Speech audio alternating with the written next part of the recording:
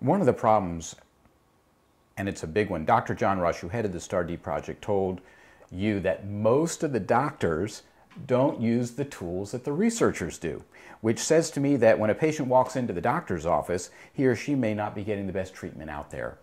So what's a patient to do?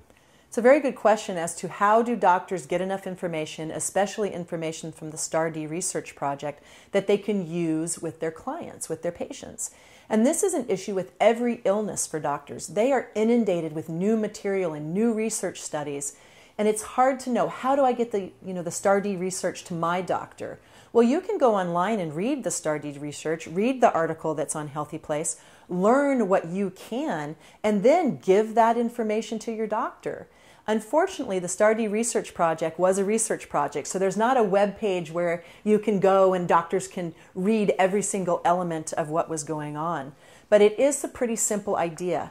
The doctor needs to check dosage. The doctor needs to see if a medication can be augmented with another medication. The doctor needs to see whether a new drug should be tried, and then psychotherapy needs to be involved in some way with depression treatment.